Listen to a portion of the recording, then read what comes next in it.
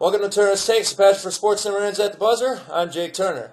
Well, folks, I got to tell you right now here, I just took a break from the Monday Night Football game, and I'm telling you, these replacement refs are way out of their league. I remember a movie back in 2000 called The Replacements. That was based on the 1987 NFL strike. That was when the Washington Redskins played with scab players. Now, we actually cheered on these scab players, but these scab refs are unbelievably horrible. This is getting ridiculous. There's going to be a moment here where we're going to start seeing fights happening between these guys. I was watching the Washington-St. Louis game yesterday, and I saw D'Angelo Hall almost try to tear off somebody's head. Now, if you're trying to do that and you're basically smash-talking and you want to threaten these guys, they should be thrown out. It's that simple. They did it. They did it in the 1970s, they did it in the 1980s, they did it in the 1990s. Why not now? I don't understand. Do these guys even have, confidence in their well-being? Are they able to actually do this?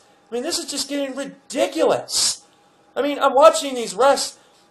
They're taking too much time off the clock. We're about to go into the second quarter here. It's 8:39 p.m. on Monday, September 17th, and the first quarter went on for an hour because of two stupid challenges, and then trying to find out who recovered a fumble, and then because Ray Edwards was doing a bunch of weird, some kind of punching, I don't know what it was, but, I mean, should have been ejected. If you try and strike a ref or try and strike a player, that's ejection. That's 15 yards, and that's a fine. But the refs are still letting everybody play.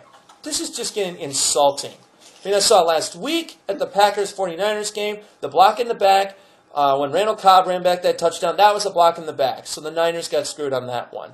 I'm watching just a bunch of other ridiculous things happening here.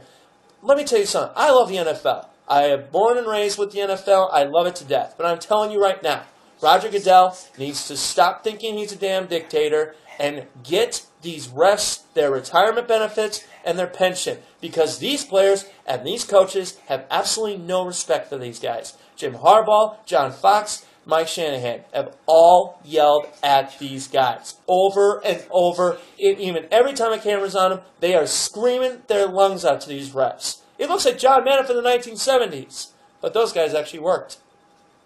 Now, if you have any comments or concerns, or you want to sound off about this subject on replacement refs, please, by all means, go to turnerstakes@yahoo.com or go to my Turnerstakes Facebook page. Until next time, this is Jake Turner saying the passion for sports never ends at the buzzer. Have a good night.